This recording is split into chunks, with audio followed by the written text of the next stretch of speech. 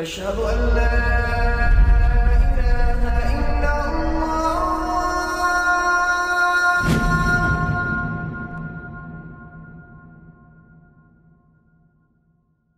Raindrops media পরিবেশিত audio lecture series সেইরাহ।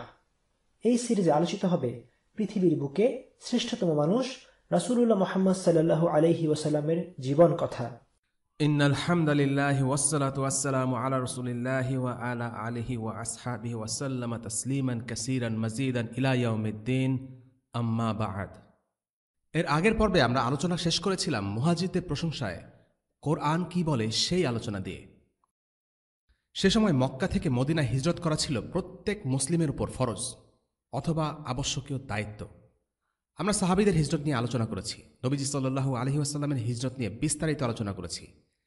হিজরত একটি কঠিন দায়িত্ব, আর এই কঠিন দায়িত্ব সবাই পালন করতে সক্ষম হয়নি, আর তাই কিছু মুসলিম মদিনায় হিজরত না করে মক্কাতেই থেকে যায়। পবিত্র কোরআনে পেছনে পড়ে থাকা এই মুসলিমদের ব্যাপারে আল্লাহ কথা বলেছেন। কোরআন শুধু পুরস্কারের আশা দেখায় না, শাস্তির ভয়ও দেখায়। মানুষকে আল্লাহ আশা দেন যেন সে আল্লাহর অনুগত হয়, ভালো কাজ করে। মানুষকে আল্লাহ ভয়ও দেখান যেন সে খারাপ কাজ থেকে দূরে থাকে এবং তওবা করে। এই দুটির মধ্যে সঠিক ভারসাম্য জরুরি। যদি কেউ শুধু আশাই দেখে তাহলে সে নির্বিকারভাবে গুনাহ করতে থাকবে, এই ভেবে যে আল্লাহ তো তাকে মাফ করে দেবেনি। আর যদি সে শুধু ভয় পায় তাহলে সে আল্লাহর ক্ষমা থেকে নিরাশ হয়ে যাবে। সাহাবাদের মধ্যে এই ব্যালেন্সটুকু ছিল, তাই তারা ছিলেন শ্রেষ্ঠ প্রজন্ম। আর আমাদের সময় মুসলিমদের মনে আশাও নেই, ভয়ও নেই, আর তার ফলাফল আমরা দেখতেই পাচ্ছি। আমাদের মনে রাখতে হবে ভয় কেবল আল্লাহকে করতে হবে, তেমনি আশাও রাখতে হবে কেবল আল্লাহরই কাছে।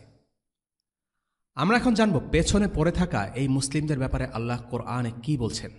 এরপরেই আমরা মূল আলোচনায় প্রবেশ করব। যারা হিজরত করেনি, আল্লাহ এদের পেছনে পড়ে থাকার জন্য জাহান্নামের শাস্তির কথা উল্লেখ করেছেন। ইন্নাল্লাযীনা তাওয়াফাহুমুল মালাঈকাতু যালিমী আনফুসিহিম ক্বালু ফীমা কুনতুম ক্বালু কুন্না মুস্তাদআফিনা ফিল আরদ قالوا ألم تكن أرض الله واسعة فتهاجروا فيها فأولئك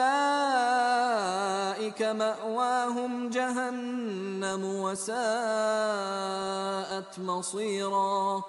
নিশ্চয় যারা নিজেদের প্রতি জুলুমকারী, ফেরেশতারা তাদের জান কবজ করার সময় বলে, তোমরা কি অবস্থায় ছিলে? তারা বলে, আমরা জমিনে দুর্বল ছিলাম। ফেরেশতারা বলে, আল্লাহর জমিন কি প্রশস্ত ছিল না যে তোমরা তাতে হিজরত করতে? সুতরাং ওরাই তারা যাদের আশ্রয়স্থল জাহান্নাম, আর তা মন্দ প্রত্যাবর্তন স্থল। সূরা আন-নিসা আয়াত ৯৭। এই আয়াতের প্রসঙ্গ হচ্ছে বদরের যুদ্ধ। যে মুসলিমরা হিজরত করেনি তাদের কাউকে কাউকে অনিচ্ছার সাথে বদরের যুদ্ধে মুশরিকদের পক্ষে অংশ নিতে হয়েছে। তারা সক্রিয়ভাবে যুদ্ধ করতে চাননি, এক প্রকার জোর করেই তাদেরকে মুশরিকদের বাহিনীতে যোগ দিতে হয়েছে। তাদের এই পেছনে পড়ে থাকাকে আল্লাহ বলেছেন যালিমি আনফুসিহিম, তাদের নিজেদের উপর জুলুম করেছে। অর্থাৎ সামর্থ্য থাকা সত্ত্বেও হিজরতের এই ওয়াজিব দায়িত্ব পালন না করে তারা নিজেদের উপর গুনাহ করেছে বা জুলুম করেছে, আর এর শাস্তি জাহান্নাম। এই মুসলিমদের কেউ কেউ তাকিয়া করেছিল, তারা নিজেদের মুসলিম পরিচয় গোপন রেখেছিল এবং মুশরিক সেজে মক্কায় বসবাস করত। তাদের ব্যাপারে আল্লাহ বলেন, وَمِنَ النَّاسِ مَن يَقُولُ آمَنَّا بِاللَّهِ فَإِذَا أُوذِيَ فِي اللَّهِ جَعَلَ فِتْنَةَ النَّاسِ كَعَذَابِ اللَّهِ فَإِذَا أُوذِيَ فِي اللَّهِ جَعَلَ فِتْنَةَ النَّاسِ كَعَذَابِ اللَّهِ وَلَئِن جَاءَ نَصْرٌ مِّن رَّبِّكَ لَيَقُولُنَّ إِنَّا كُنَّا مَعَكُمْ أَوَلَيْسَ اللَّهُ بِأَعْلَمَ بِمَا فِي صُدُورِ الْعَالَمِينَ।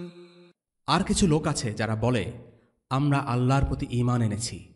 অতঃপর যখন আল্লাহর ব্যাপারে তাদের কষ্ট দেয়া হয় তখন তারা মানুষের নিপীড়নকে আল্লাহর আযাবের মতো গণ্য করে। আর যদি তোমার রবের পক্ষ থেকে কোনো বিজয় আসে তখন অবশ্যই তারা বলে, নিশ্চয়ই আমরা তোমাদের সাথে ছিলাম। সৃষ্টিকুলের অন্তরসমূহে যা কিছু আছে, আল্লাহ কি তা সম্পর্কে সম্যক অবগত নন? সূরা আনকাবুত আয়াত 10। এই আয়াতে আল্লাহ বলছেন, যখন আল্লাহর পথে সামান্য কষ্ট আপতিত হয়, তাতেই তারা হায় হায় করে উঠে বলে, এটা তো আল্লাহর পক্ষ থেকে শাস্তি। এই লোকগুলো অল্পতেই ভেঙে পড়ে। দিনের জন্য একটুও কষ্ট করতে তারা রাজি নয়। একটুখানি ত্যাগ স্বীকার করার মানসিকতাও তাদের নেই। আরামায়াস ছাড়তে তারা একদমই রাজি নয়। বেশিরভাগ মুসলিমদের আজ একই অবস্থা। সামান্যতম কষ্ট তারা দ্বীন ইসলামের জন্য স্বীকার করতে রাজি নয়। হিজরত জিহাদ তো দূরে থাক, ফজরের সালাতে তারা ঘুম থেকে উঠতে চায় না। বাড়তি আয়ের লোভে হারাম উপার্জন ছাড়তে পারে না। উদাহরণস্বরূপ বলা যেতে পারে, একটা বড় মুদি দোকান যেখানে সবকিছুই হালাল পণ্য, কিন্তু বাড়তি কিছু আয়ের জন্য লোকটা সিগারেট বিক্রি করে। অনেক কাফির দেশে মুসলিমদের দোকানে মদ বিক্রি হয়। হিজরত বা জিহাদের কষ্টের তুলনায় এগুলো আসলে কিছুই নয়। কিন্তু আল্লাহ মক্কা থেকে হিজরত না করা মুসলিমদেরই মাফ করেননি। সেক্ষেত্রে আমরা কিভাবে আশা করতে পারি শুধুমাত্র মুসলিম নাম ধারণের কারণে আল্লাহ আমাদের মাফ করে দেবেন? যাই হোক, মক্কার মুসলিমদের কাছে যখন এই আয়াত পৌঁছালো, তখন তারা একেবারে নিরাশ হয়ে গেলেন। তাদের মনে হলো তাদের বুঝি আর কোনো আশা নেই। এরপর আল্লাহ তাআলা বললেন, অবশ্যই তোমার প্রতিপালক তাদের জন্য যারা নির্যাতিত হওয়ার পর হিজরত করে, অতপর জিহাদ করে, অতপর ধৈর্য ধারণ করে, এসবের পর তোমার প্রতিপালক অবশ্যই বড়ই ক্ষমাশীল, বড়ই দয়ালু। সূরা আন-নাহল আয়াত 110। এই আয়াতে বলা হচ্ছে সেই সব মুসলিমদের কথা যারা মক্কা থেকে যান, কিন্তু পরে তারা মক্কা ছেড়ে পালিয়ে আসেন এবং জিহাদ করেন। আল্লাহ তাদেরকে ক্ষমা করে দিয়েছেন। কেন কিছু মুসলিমরা হিজরত করেনি? তারা ইসলামের ভূমি পেয়েও কাফিরদের ভূমিতে রয়ে গেছে গুড লাইফের জন্য। মদিনায় গেলে তারা সম্মানিত হতে পারতেন, কিন্তু সেটা না করে তারা কাফিরদের দেশে লাঞ্ছনা আর অবমাননার জীবন বেছে নিলেন।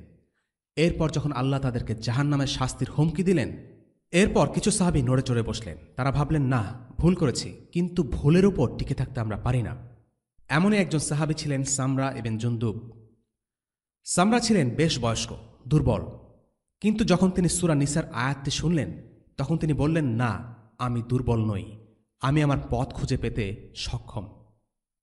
এরপর বাকিরা তাকে বহন করে মদিনায় নিয়ে যেতে লাগল, কিন্তু সামরার মদিনায় যাওয়া হয়নি। পথিমধ্যে তানঈমে খুব অসুস্থ হয়ে পড়লেন তিনি।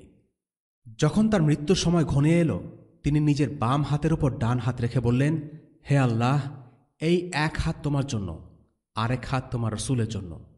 এরপর তিনি মারা গেলেন। নবীজি তার ঘটনা জানতে পেরে বললেন, ইস, সে যদি মদিনায় মারা যেত।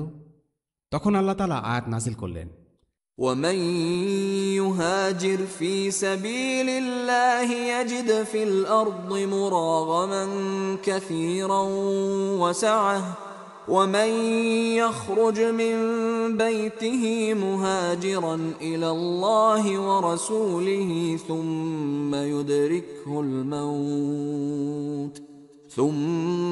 يدركه الموت فقد وقع أجره على الله وكان الله غفورا رحيما।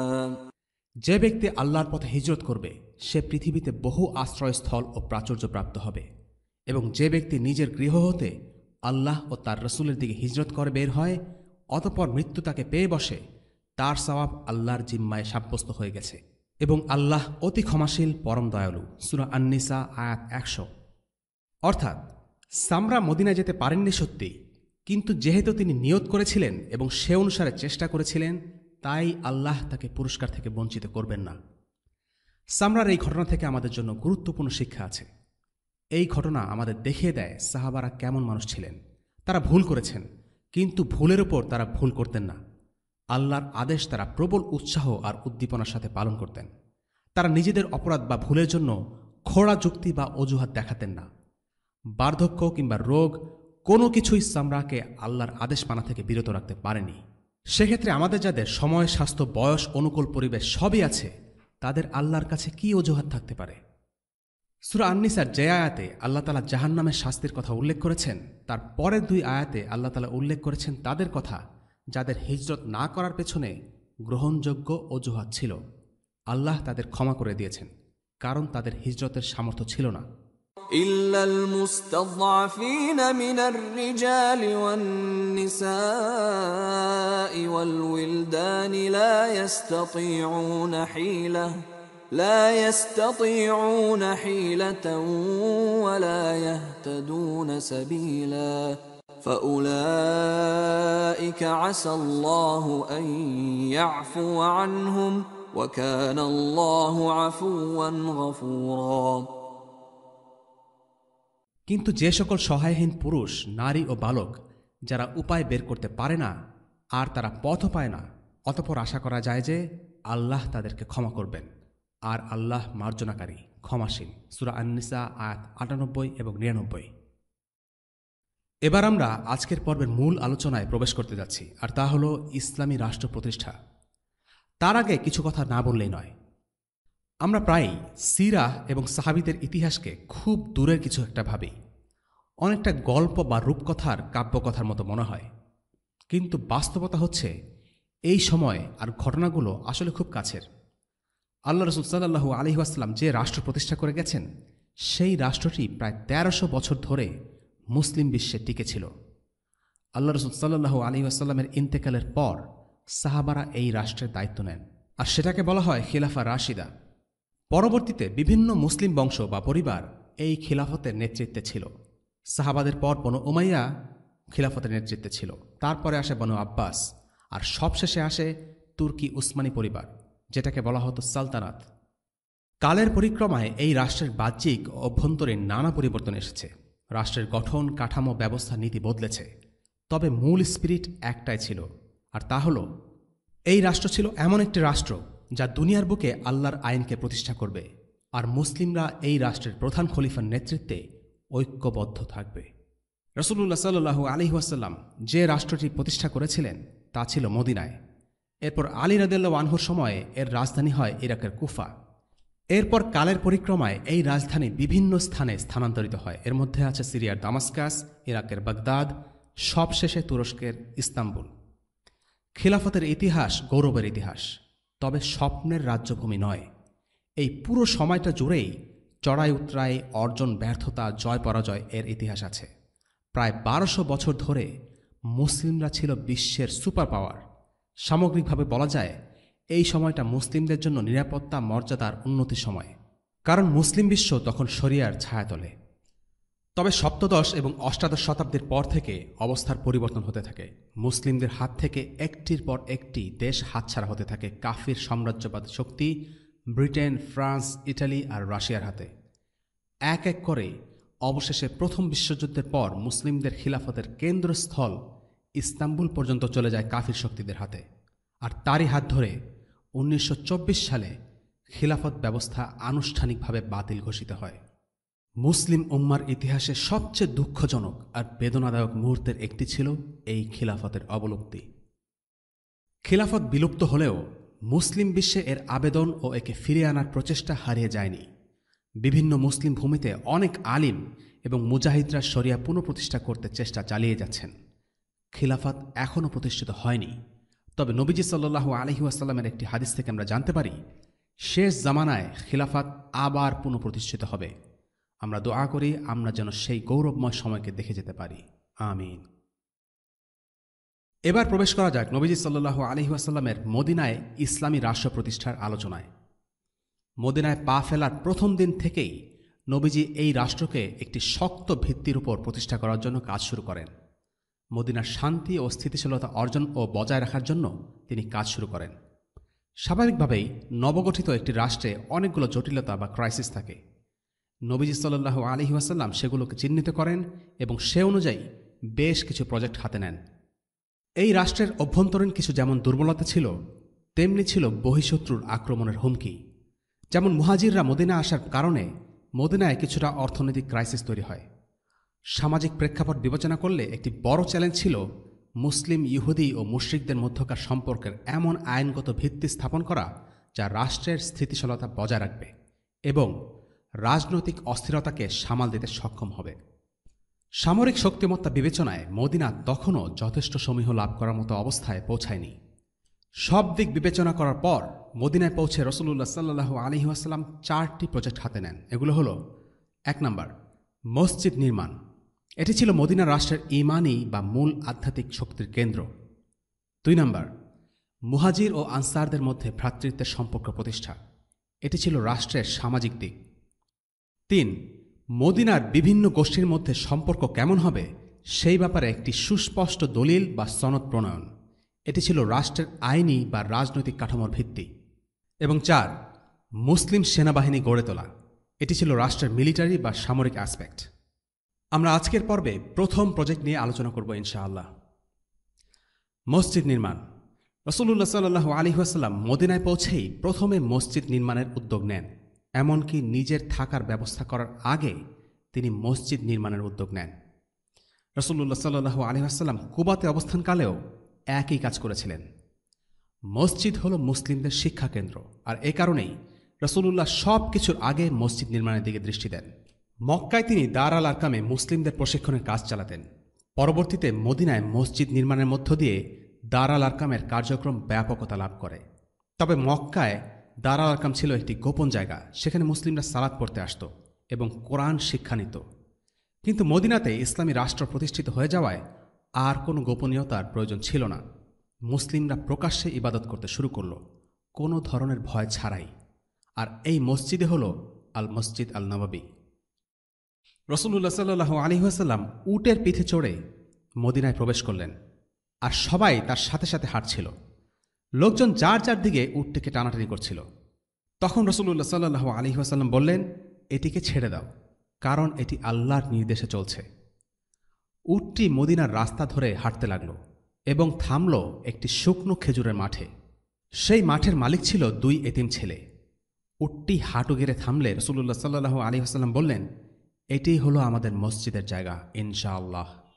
সেই জায়গাটি ছিল 2 এতিম ছেলের, তাদের নাম সাহেল এবং সুহাইল। রাসূলুল্লাহ সাল্লাল্লাহু আলাইহি ওয়াসাল্লাম জায়গাটি এতিম বালকদের কাছ থেকে কিনে নিতে চাইলেন, কিন্তু তারা বিক্রি করতে রাজি হল না, বরং তারা সেই জায়গাটি কোনো টাকা ছাড়াই রাসূলুল্লাহকে দিতে চাইল। কিন্তু নবীজি সাল্লাল্লাহু আলাইহি ওয়াসাল্লাম টাকা দিয়েই তাদের কাছ থেকে জায়গাটি কিনে নিলেন। জায়গাটি মসজিদের জন্য এবং রাসূলুল্লাহ সাল্লাল্লাহু আলাইহি ওয়াসাল্লামের থাকার জন্য নির্বাচন করা হলো। এই মসজিদের ফাউন্ডেশন ছিল পাথরের, দেয়াল তৈরি করা হয়েছিল কাদামাটির ইট দিয়ে, আর ছাদ তৈরি করা হয়েছিল তালপাতা দিয়ে। বৃষ্টি হলে পাতা চুইয়ে বৃষ্টির পানি তাদের মাথায় পড়ত, আর মেঝেতে ছিল শুধু বালি। মসজিদটি ছিল খুবই সাদামাটা, উচ্চতায় মানুষের গড়পড়তা উচ্চতা থেকে সামান্য বেশি। কিন্তু এটি হলো ইসলামের ইতিহাসে সবচেয়ে বরকতময় মসজিদ। এখানেই মুসলিমদের প্রথম ও সেরা প্রজন্মটি দ্বীনের শিক্ষা লাভ করে। রাসূলুল্লাহ সাল্লাল্লাহু আলাইহি ওয়াসাল্লাম নিজেও সাহাবাদের সাথে মসজিদ নির্মাণে অংশগ্রহণ করেছিলেন। তিনি নিজ কাঁধে ইট বহন করেছিলেন। মসজিদে ছিল 3টি দরজা, পেছনে, পূর্বে আর পশ্চিমে। পূর্ব দিকের দরজা দিয়ে নবীজি সাল্লাল্লাহু আলাইহি ওয়াসাল্লাম মসজিদে ঢুকতেন। মসজিদের সাথে লাগোয়া করেই নবীজির জন্য থাকার ঘর নির্মাণ করা হলো। এই ঘর দুনিয়াবী রাজা বাদশাহর প্রকাণ্ড প্যালেস বা দুর্গের মতো অতিকায় কিছু ছিল না। রাসূলুল্লাহ সাল্লাল্লাহু আলাইহি ওয়াসাল্লামের ঘর ছিল ভারী সাদামাটা, কাদামাটি, পাথর আর তালপাতার তৈরি। ঘরে তেমন কোনো ফার্নিচার ছিল না। আল হাসান আল বাসরি রাহিমাহুল্লাহ একটি বর্ণনা এখানে উল্লেখ্য। তিনি বলেন, আমি রাসূলুল্লাহ সাল্লাল্লাহু আলাইহি ওয়াসাল্লামের ঘরগুলো দেখেছি। সেগুলো এত ছোট ছিল যে আমি হাত দিয়ে ঘরের ছাদ ধরতে পারতাম। শুধু উচ্চতাই নয়, আকারেও রাসূলুল্লাহ সাল্লাল্লাহু আলাইহি ওয়াসাল্লামের ঘর ছিল বেশ ছোট। রাসূলুল্লাহ সাল্লাল্লাহু আলাইহি ওয়াসাল্লাম যখন আয়েশা রাদিয়াল্লাহু আনহার ঘরে সালাত আদায় করতেন, তখন ঘর ছোট হওয়ার কারণে সিজদা দেওয়ার সময় আয়েশা রাদিয়াল্লাহু আনহার পায়ে টোকা দিতেন, যাতে তিনি পা সরিয়ে নেন এবং তিনি সিজদা দিতে পারেন। সে সময়টাতে মদিনায় উঁচু দালান বানানো নিয়ে প্রতিযোগিতা চলত। যার দালান যত উঁচু তার তত প্রতিপত্তি। যুদ্ধের সময় উঁচু দালানগুলো দুর্গ হিসেবে কাজে লাগাত, আর শান্তির সময় দালানগুলো ছিল লোক দেখানোর বস্তু। আল্লাহ রাসূল সাল্লাল্লাহু আলাইহি ওয়াসাল্লাম চাইলেই সেরকম কিছু করতে পারতেন, কিন্তু সেটা তিনি করেননি, কারণ তিনি এই দুনিয়ায় থাকতে আসেননি, তার গন্তব্য ছিল আখিরা। মসজিদে নববী নির্মাণ কাজ পুরোপুরি শেষ হওয়ার পর আলোচনা শুরু হলো কিভাবে সবাইকে সালাতের দিকে আহ্বান করা যায়। কেউ কেউ বলল সালাতের সময় হলে পতাকা উত্তোলন করা হোক, কিন্তু সেটা খুব উপযোগী ছিল না, কারণ ঘরে থাকলে বা দূরে থাকলে সেটা কারো চোখ এড়িয়ে যেতে পারে, কিংবা অন্ধকারে সেটা দেখাও যাবে না। কেউ পরামর্শ দিল খ্রিস্টানদের মতো করে ঘণ্টা ব্যবহার করা, অথবা মদিনার ইহুদিরা যেভাবে হর্ন ব্যবহার করত সেরূপ কিছু করা। কোনো প্রস্তাবই রাসূলুল্লাহ সাল্লাল্লাহু আলাইহি ওয়াসাল্লামের মনোপুত হল না। এমন সময়ে রাসূলুল্লাহর একজন সাহাবী আব্দুল্লাহ বিন যায়েদ রাদিয়াল্লাহু আনহু একটি স্বপ্ন দেখলেন। তিনি দেখলেন একটি লোক একটি ঘণ্টা বহন করছে। তা দেখে তিনি ওই লোকের কাছে ঘণ্টাটির দাম জানতে চান। লোকটি আব্দুল্লাহকে জিজ্ঞেস করল, তুমি কেন ঘণ্টাটা চাও? আব্দুল্লাহ স্বপ্নের মধ্যে উত্তর দিলেন যে তিনি এটা দিয়ে মানুষকে সালাতের দিকে আহ্বান করবেন। লোকটি উত্তরে বলল, তার কাছে দেওয়ার মতো এর চেয়ে ভালো কিছু আছে।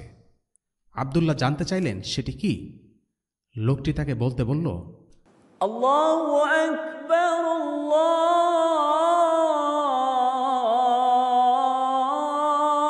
আকবার, আল্লাহু আকবার,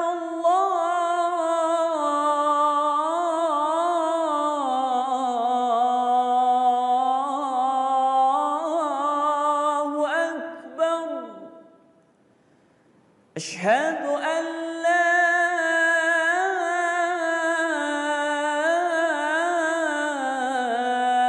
ইলাহা ইল্লাল্লাহ,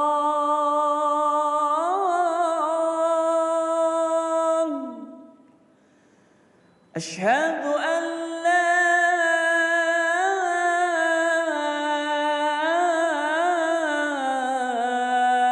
ইলাহা ইল্লাল্লাহ,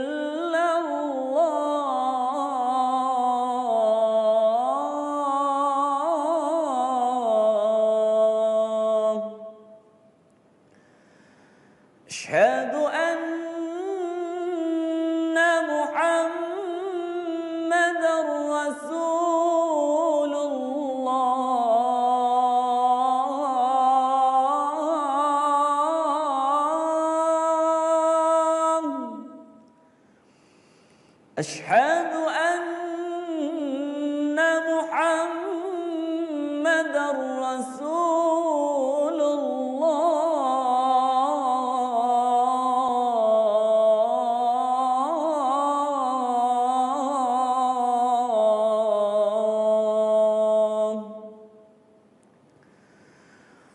হাইয়া আলাস সালাহ,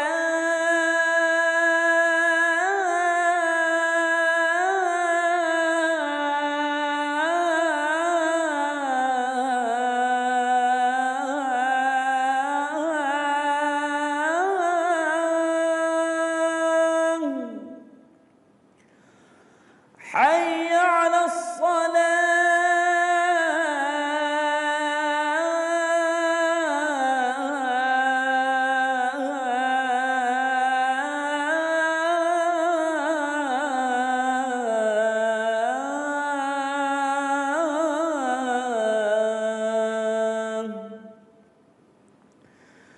হাইয়া আলাল ফালাহ,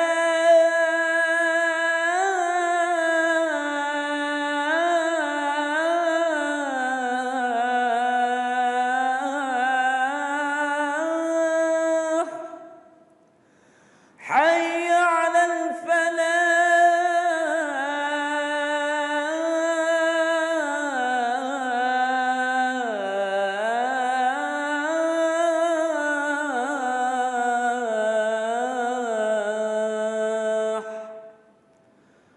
আল্লাহু আকবার,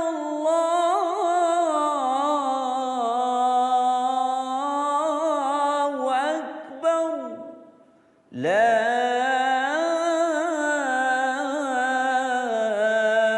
ইলাহা ইল্লাল্লাহ।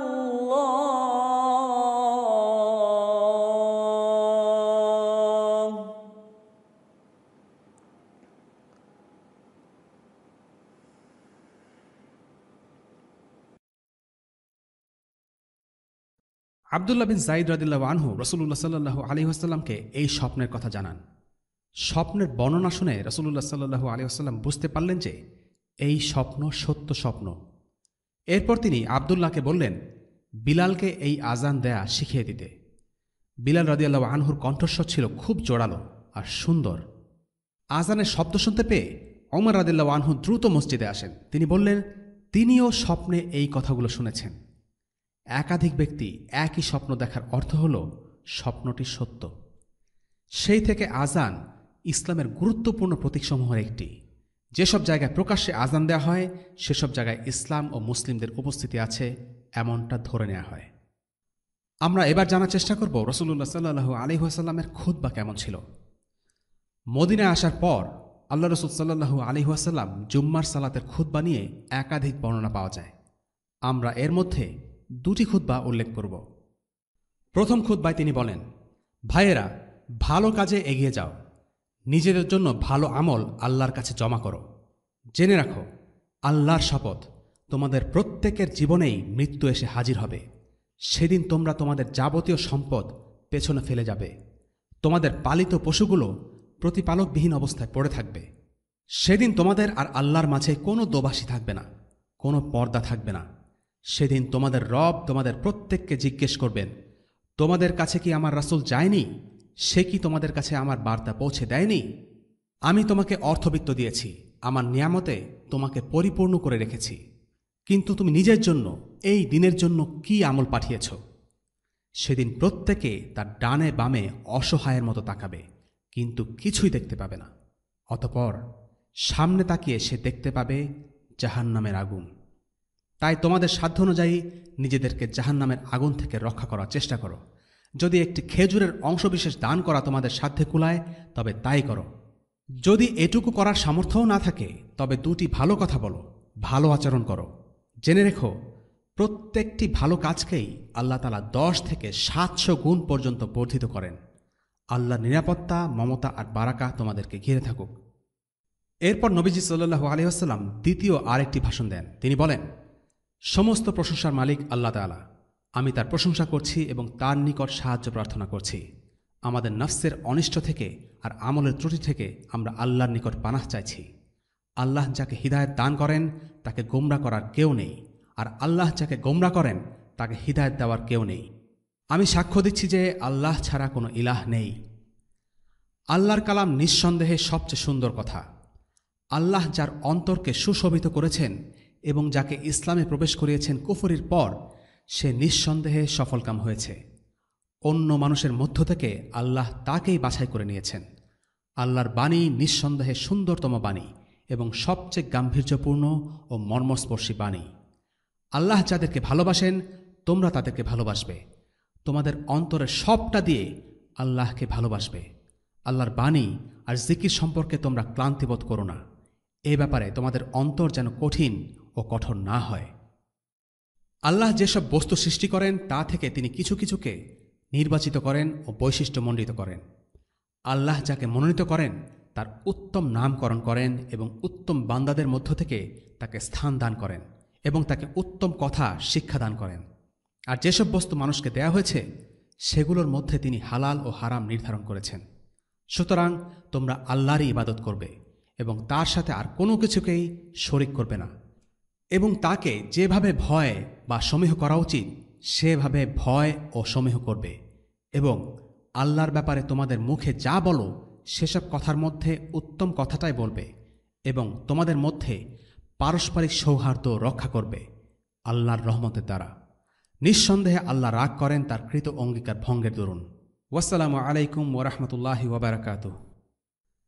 এখন জানা যাক এই মসজিদ নির্মাণের ঘটনা থেকে আমরা কি শিক্ষা পাই।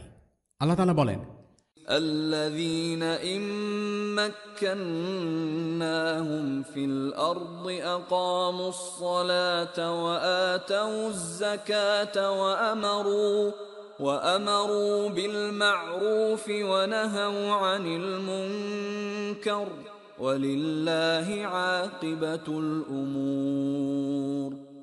তারা হলো এমন লোক যাদেরকে আমি পৃথিবীতে শক্তি সামর্থ্য দান করলে তারা সালাত কায়েম করবে। সূরা হাজ আয়াত 41। অর্থাৎ আল্লাহ আযজা ওয়া জাল মুসলিমদেরকে জমিনে কর্তৃত্ব দান করার পর তারা প্রথমে যে কাজটি করেছেন তা হলো সালাত প্রতিষ্ঠা করা। সালাত প্রতিষ্ঠা করার এই কাজ শুরু হয়েছিল মসজিদ নির্মাণের মধ্য দিয়ে। মসজিদের নির্মাণ কাজে রাসূলুল্লাহ সাল্লাল্লাহু আলাইহি ওয়াসাল্লাম সশরীরে শ্রম দিয়েছেন। তিনি আর অন্য 10 জনের মতো পাথর আর ইট বহন করেছেন, নিজের হাতে মাটি খুঁড়েছেন, আরামে বসে থেকে অন্যদেরকে আদেশ দিয়ে কাজ করিয়ে নেননি। এখনকার সময়ের একজন শাসক ফিতা কেটে ভিত্তিপ্রস্তর উদ্বোধনের ফটোশ্যুট করেই তার দায়িত্ব শেষ করে, কিন্তু আল্লাহ রাসূল সাল্লাল্লাহু আলাইহি ওয়াসাল্লাম নিজের হাতে মসজিদ নির্মাণের কাজে অংশ নিয়েছেন, কারণ এই কাজে সওয়াব আছে। আর অন্য সকলের মতো তিনিও এই সওয়াবের প্রত্যাশী। কোনো কাজকেই তিনি ছোট মনে করতেন না। সাহাবীরা নবীজিকে খাটাখাটনি করতে দেখে অবাক হয়ে যান। উসাইদ বিন হুদায়র রাদিয়াল্লাহু আনহু এগিয়ে এসে বললেন, ইয়া আল্লাহ রাসূল, আপনার জিনিসগুলো আমাকে বহন করতে দিন। নবীজি সাল্লাল্লাহু আলাইহি ওয়াসাল্লাম বললেন, তুমি বরং অন্য কিছু বহন করো, আল্লাহর চোখে তুমি আমার থেকে বেশি গরীব নও। ইসলামে নেতৃত্ব মানে অন্যকে আদেশ দেওয়া নয়, ইসলামের নেতৃত্ব হল অন্যের সেবা করা। আর এই কাজটি রাসূলুল্লাহ সাল্লাল্লাহু আলাইহি ওয়াসাল্লাম নিজ হাতে করে দেখিয়েছেন। এখান থেকে আমরা একটা বিষয় শিখি, তা হল শুধু কথা বলার চাইতে নিজে একটি কাজ করে দেখানো বেশি প্রভাব সৃষ্টি করে।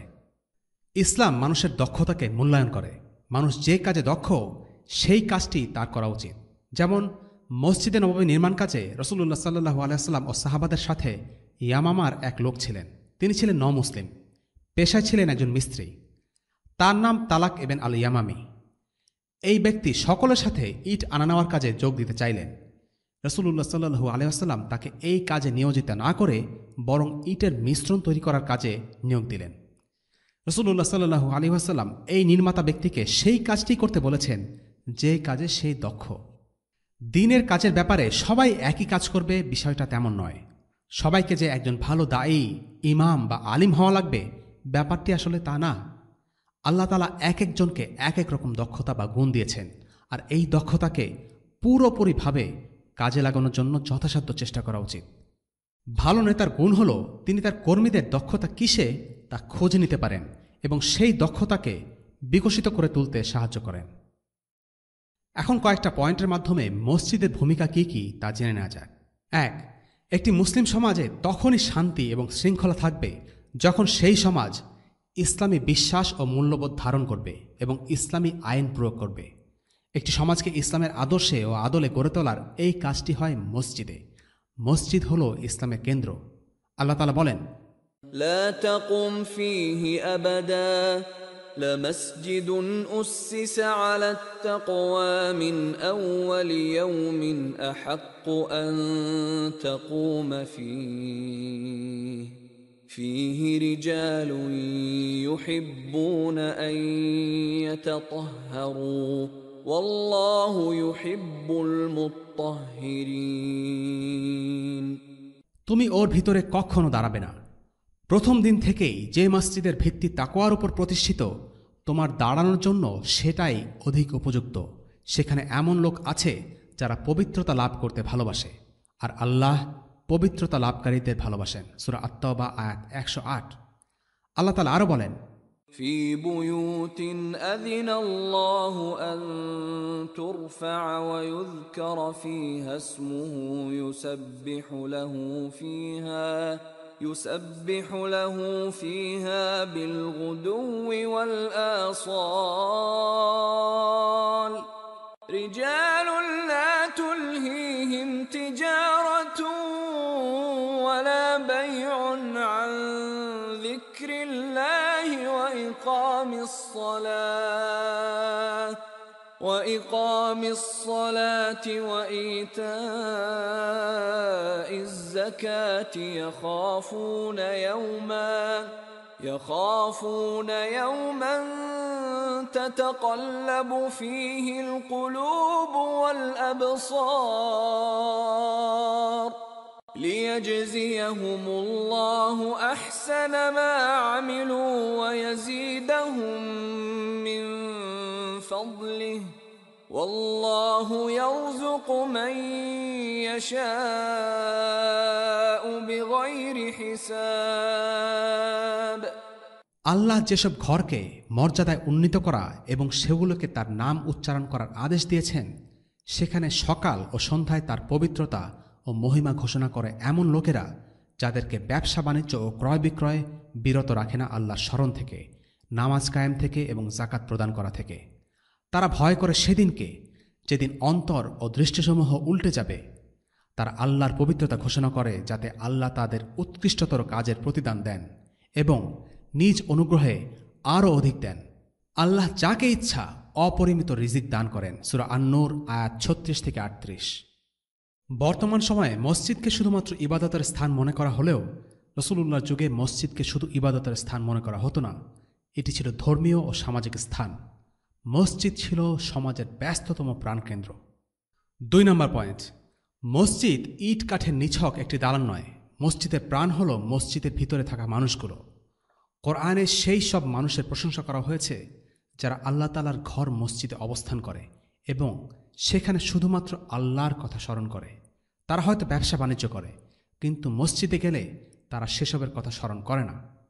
আল্লাহ তাআলার ঘরে থাকা অবস্থায় তারা শুধুমাত্র আল্লাহকেই স্মরণ করেন। মসজিদ হচ্ছে সালাত ও জিকরের স্থান।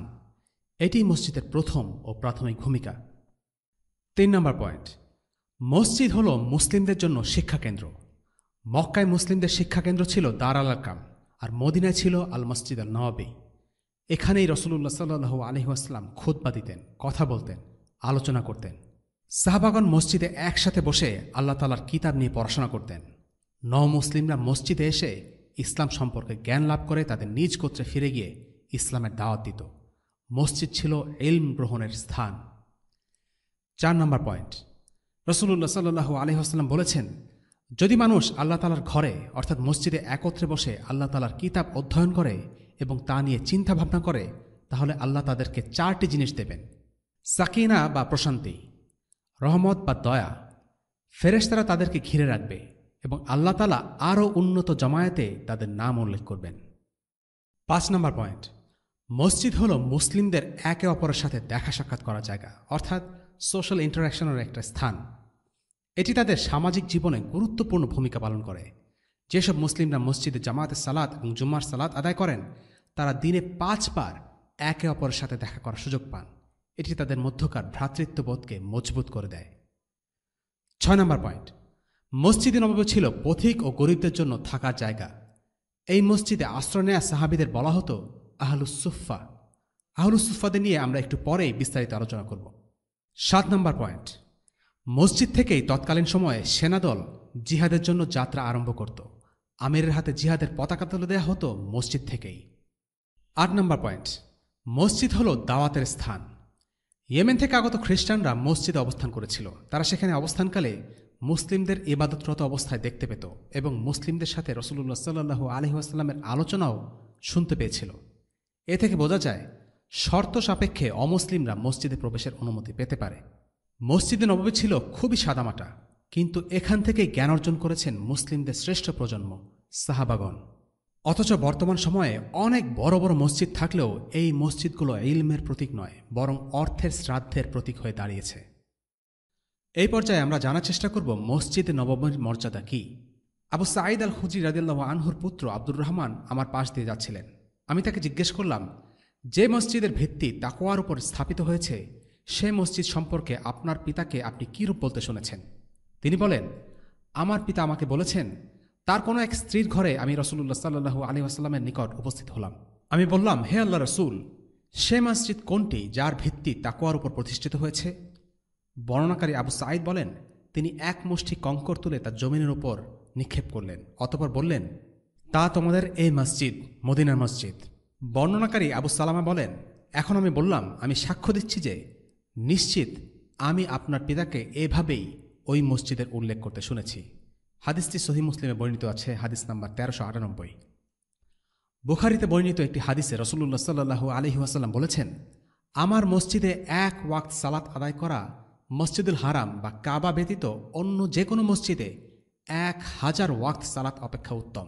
এর মানে হল, কেউ যদি মসজিদে নববীতে একবার ইশার সালাত আদায় করেন, তাহলে সেই 1 ওয়াক্ত সালাতের সওয়াব অন্য মসজিদে 83 বছর ধরে ইশার সালাত আদায় করার মতো হবে। রাসূলুল্লাহ সাল্লাল্লাহু আলাইহি ওয়াসাল্লামের মসজিদে সালাত আদায়ের এই হল ফজিলত। রাসূলুল্লাহ সাল্লাল্লাহু আলাইহি ওয়াসাল্লাম আরও বলেছেন, সফরের উদ্দেশ্যে 3টি মসজিদ ছাড়া অন্য কোনো মসজিদে তোমাদের ভ্রমণ করা উচিত নয়।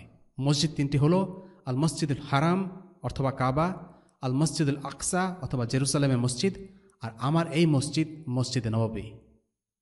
রাসূলুল্লাহ সাল্লাল্লাহু আলাইহি ওয়াসাল্লাম আরও বলেছেন, জান্নাতের বাগানগুলোর মাঝে একটি বাগান আছে, সেটি আমার বাড়ি আর আমার মসজিদের মিম্বারের মাঝে অবস্থিত, আর আমার মিম্বারটি আছে একটি ঝর্ণার মাঝে, আল কাউসার।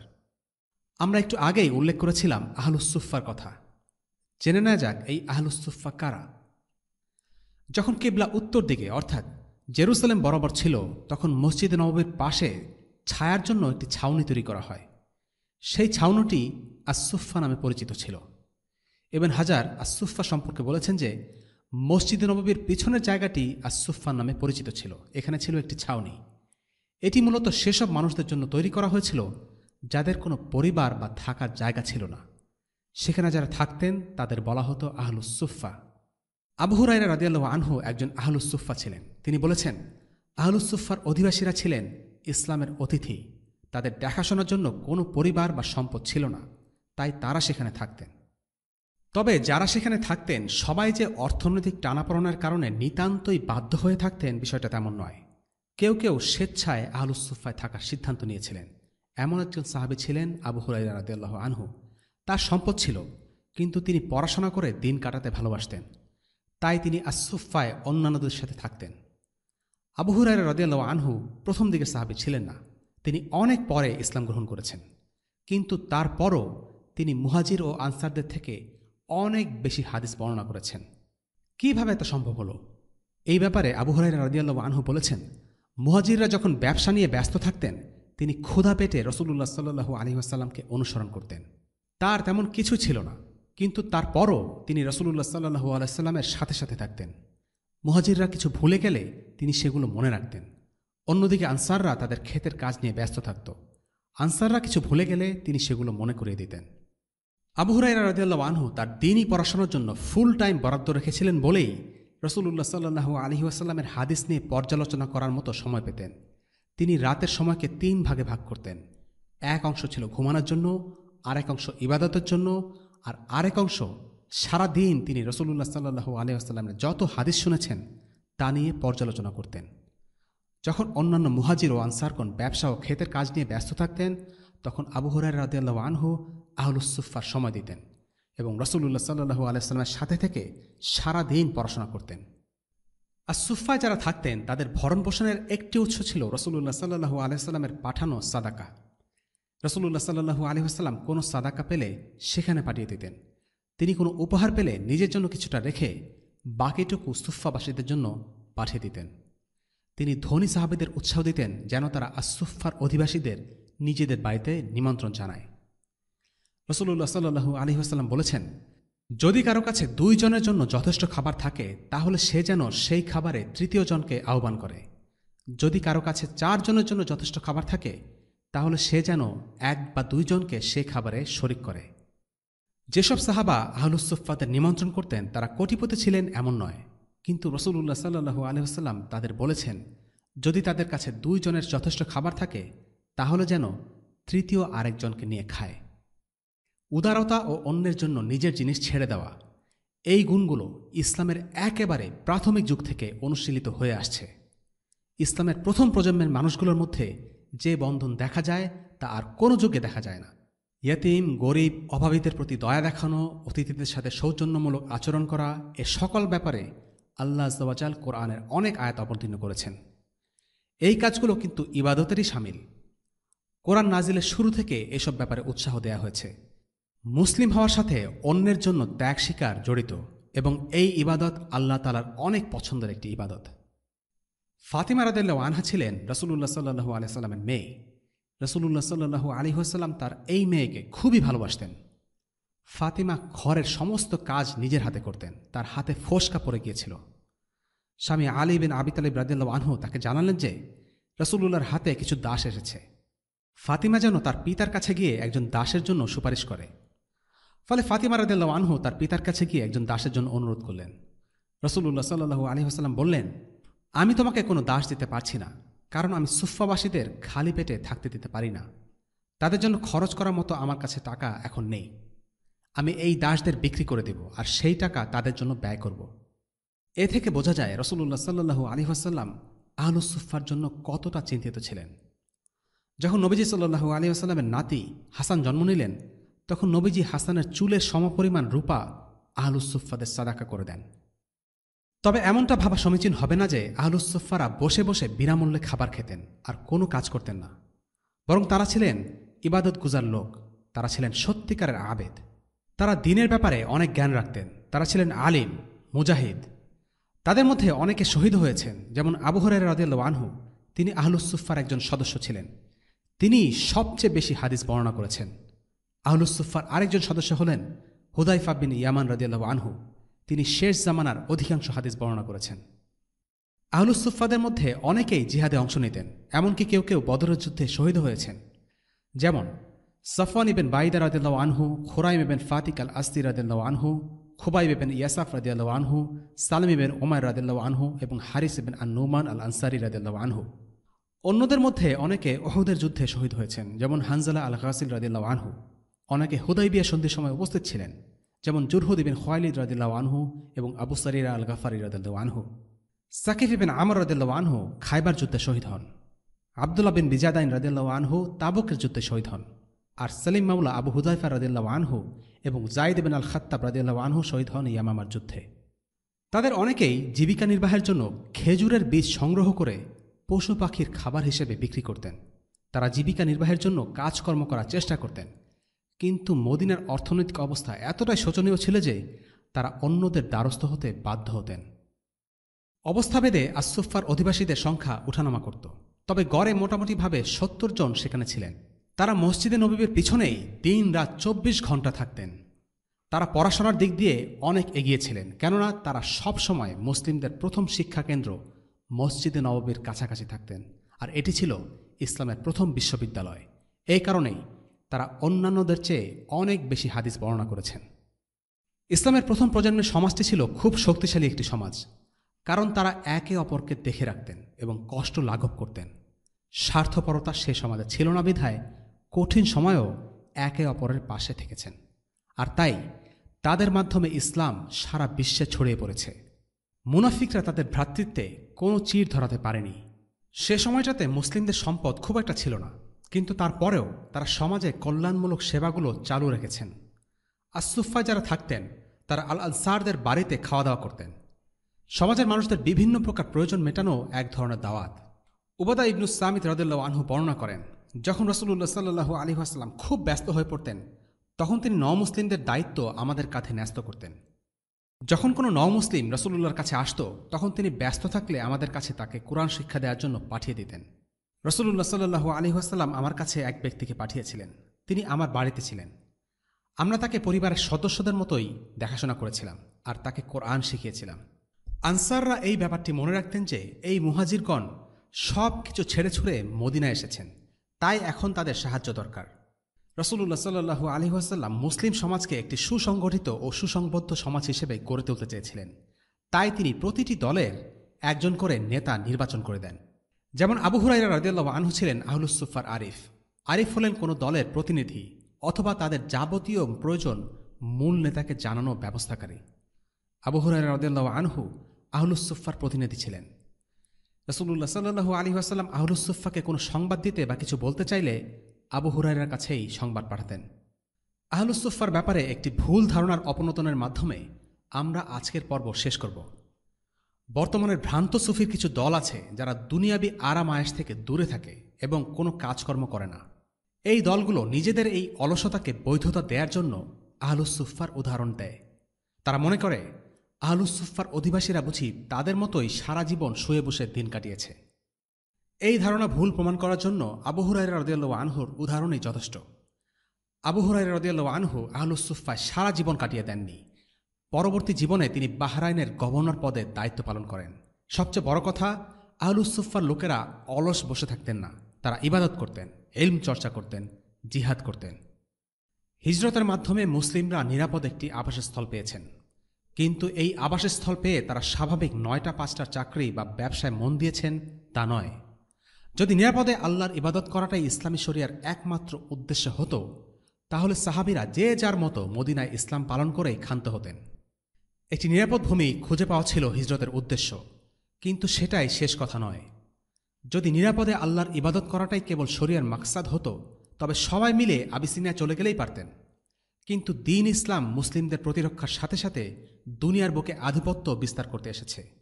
ইসলামের জন্য নিরাপদ ঘাঁটি স্থাপন করার পর দায়িত্ব হল ইসলামকে অন্যান্য জায়গায় ছড়িয়ে দেওয়া। তাই নবীজি সাল্লাল্লাহু আলাইহি ওয়াসাল্লাম মদিনায় এসেই নতুন উদ্যমে একটি শক্তিশালী রাষ্ট্রের ভিত্তি স্থাপনে মন দিয়েছেন, যেই রাষ্ট্রটি পৃথিবীর সর্বত্র ইসলামকে পৌঁছে দেবে দাওয়াত ও জিহাদের মাধ্যমে।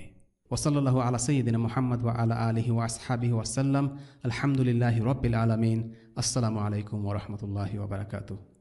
রেইনড্রপস মিডিয়ার অন্যান্য প্রজেক্ট সম্পর্কে জানতে ভিজিট করুন www.raindropsmedia.org অথবা ফেসবুক পেজ www.facebook.com/raindropsmedia অথবা ইউটিউব চ্যানেল www.youtube.com/raindropsmediaorg2015